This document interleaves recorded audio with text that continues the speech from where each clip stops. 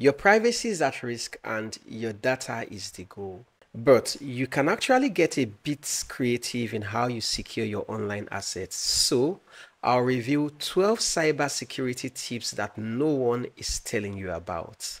This stuff could actually save you data, money, and even your identity.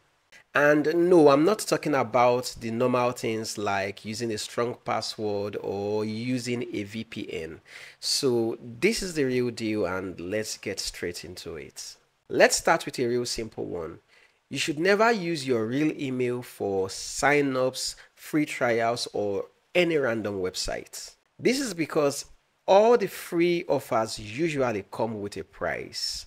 You're selling your inbox to spammers or data brokers. Instead, you must use a burner email. Proton Mail, Tutanota, or even Apple's Hide My Email feature let you to create throwaway addresses that forward emails to your real inbox. That way, when companies sell your data to spam lists, you simply delete the burner and there you have it, a clean inbox and zero spam. Speaking of emails, when was the last time you checked if your email and password have been leaked? Most people do not even know that their data is floating around the dark web. So go straight to haveibeenpwned.com and check your email. If your email has been breached, change your password immediately. And if you want real-time alerts for feature leaks, sign up for breach notification. Now, you should know that cybersecurity isn't about reacting, it's about staying ahead. Now, have you ever bought a website domain?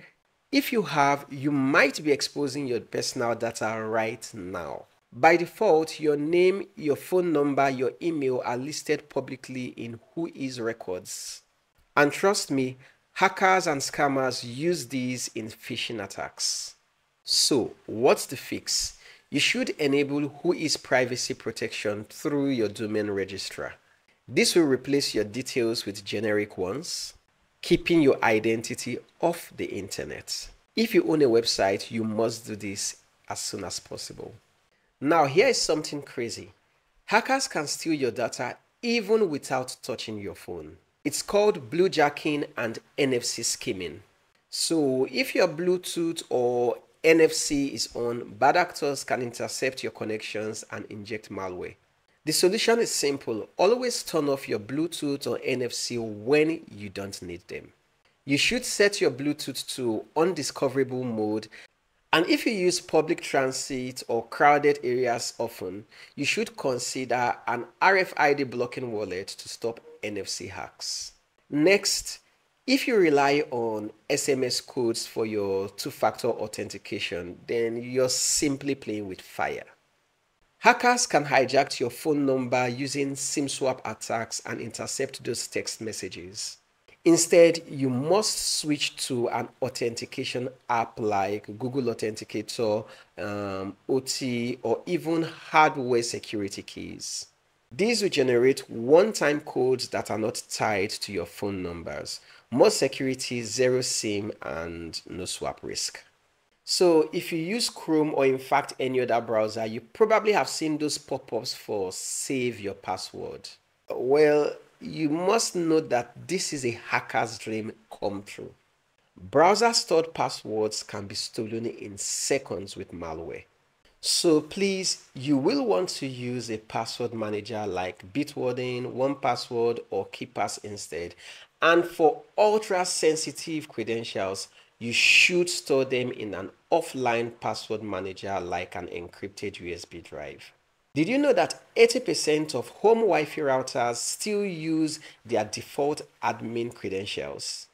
This means that anyone with the right list can easily log in, change your settings, and even install malware in your network. Fix this right now. Change the default username and password. While you're at it, disable remote access and update the router's firmware. Most router hacks happen because people never update their firmware. I know you probably shop online. Well, if you do, you should never use your real card details on random sites. Data breaches happen every single day. Rather, use a virtual credit card. Many banks and services like privacy.com generate one-time use card numbers for online purchases. That way, even if a site gets hacked, your real card details stay safe. No stress and no fraud. I said I won't talk much about VPNs, but then one tip I would leave is never use a free VPN. Simply put, if your VPN is free, you are the product. They will log your browsing data and sell it to advertisers. You should, at all costs, avoid public USB charging. Hackers might easily use juice jacking to steal your data or install malware through compromised USB ports. So if you must charge in public, please carry your own charger and use a USB blocker. It's a tiny adapter that only allows power to pass through. Lastly, set up a guest network for your smart devices. Smart devices can be a security nightmare. Most of them have very weak security, and if they get hacked, attackers can jump onto your main Wi-Fi network from them. So you must set up a separate guest network for IoT devices. That way, if a hacker gets into one, they don't get into everything else. And hey, if you got through this list to this very point, you're already 99% smarter than most people on the internet. Remember, you must stay safe out there. Your security is your own business and you must take charge of it.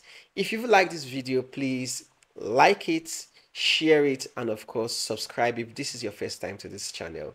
Till the next one, peace out.